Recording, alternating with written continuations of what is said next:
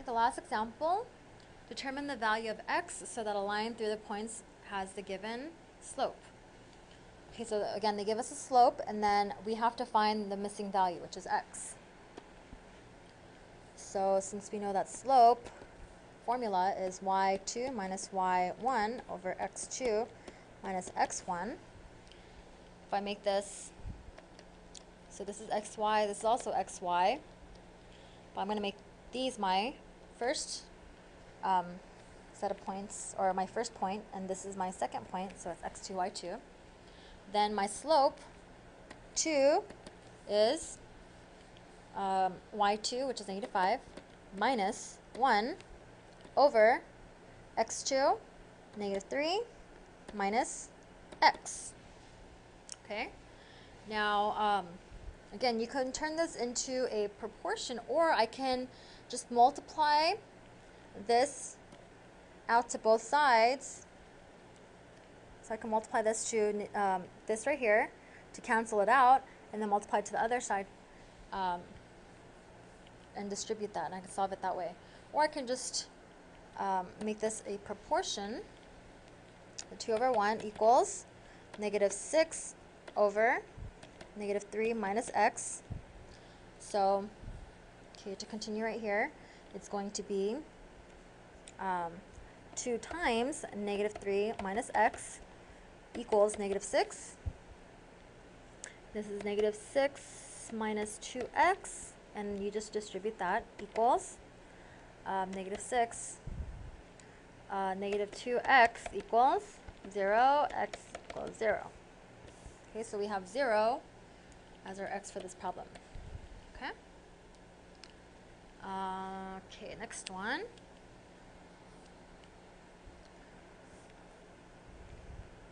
Again, plugging everything into the slope formula, I have 4 over 3 equal to negative 2 minus negative 6 over x minus 7.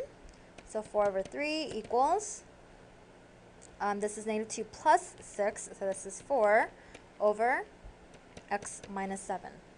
Okay, well, in this problem, you can multiply x minus 7 to both sides, okay, to get it out of the denominator, because you need x, since you're solving for x, it cannot be in the denominator.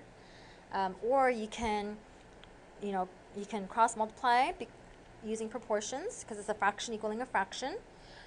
Or you can just, since this 4 numerator equals 4 numerator, then denominator has to equal denominator. So you can make 3 equal to x minus 7.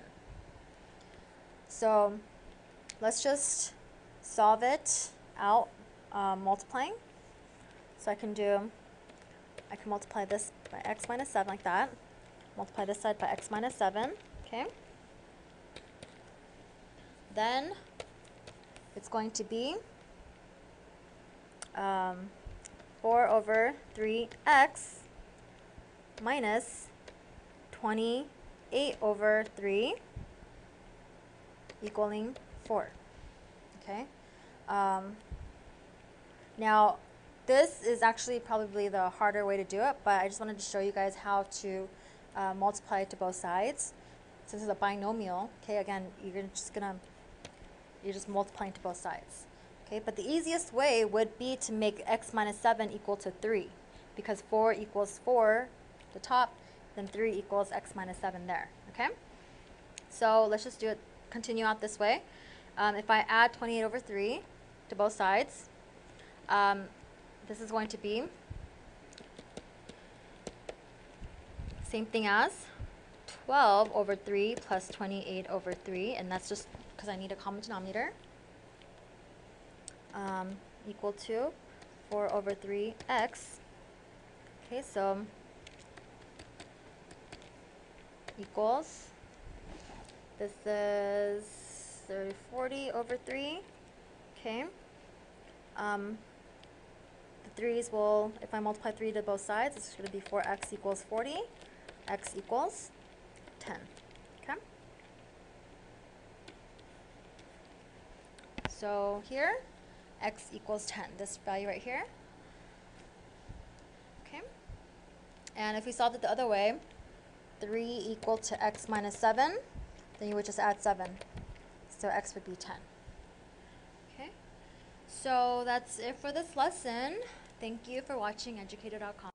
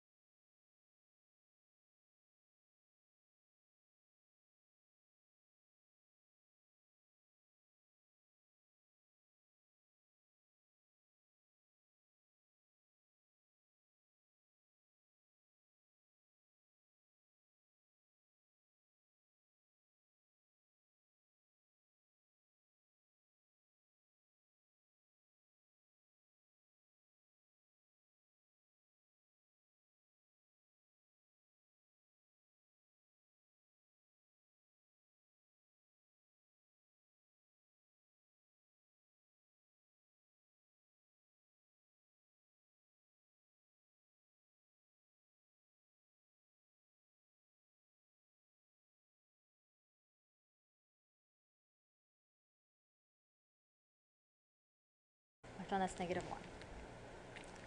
And that's going to be line like that. Okay. Okay, the last example. Determine the value of x so that a line through the points has the given slope. Okay, so again, they give us a slope, and then we have to find the missing value, which is x. So since we know that slope formula is y2 minus y1 over x2 minus x1, if I make this, so this is xy, this is also xy, but I'm going to make these my first set of points, or my first point, and this is my second point, so it's x2, y2. Then my slope 2 is y2, which is -5, minus 1 over x2, -3, minus x. Okay? Now, again, you can turn this into a proportion, or I can just multiply this out to both sides.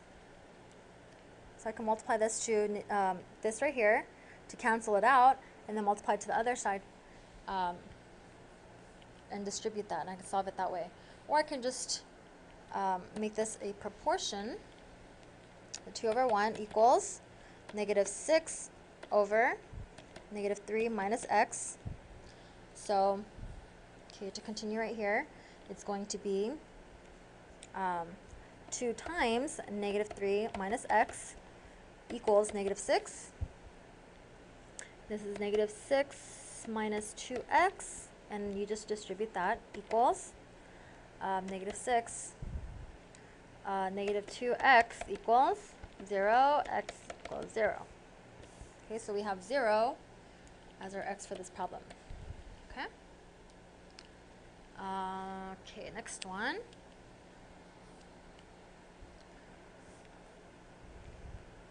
Again, plugging everything into the slope formula, I have 4 over 3 equal to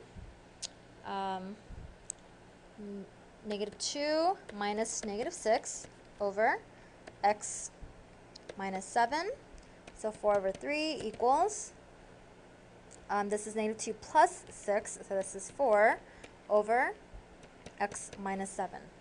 Okay, well, in this problem, you can multiply x minus 7 to both sides, okay, to get it out of the denominator, because you need x, since you're solving for x, it cannot be in the denominator. Or you can cross multiply using proportions, because it's a fraction equaling a fraction. Or you can just, since this 4 numerator equals 4 numerator, then denominator has to equal denominator. So you can make 3 equal to x minus 7. So let's just solve it out multiplying. So I can multiply this by x minus 7 like that. Multiply this side by x minus 7. Okay. Then it's going to be 4 over 3x minus 28 over 3 equaling 4. Okay. Now, this is actually probably the harder way to do it, but I just wanted to show you guys how to multiply it to both sides. Since it's a binomial, okay, again, you're just multiplying to both sides. Okay, but the easiest way would be to make x minus 7 equal to 3, because 4 equals 4, the top, then 3 equals x minus 7 there. Okay, so let's just continue out this way. If I add 28 over 3 to both sides, this is going to be same thing as 12 over 3 plus 28 over 3, and that's just because I need a common denominator, equal to 4 over 3x. Okay, so equals, this is 40 over 3. Okay. The 3's will, if I multiply 3 to both sides, it's going to be 4x equals 40, x equals 10. Okay. So here, x equals 10, this value right here. Okay. And if we solved it the other way, 3 equal to x minus 7, then you would just add 7. So x would be 10. Okay. So that's it for this lesson. Thank you for watching Educator.com.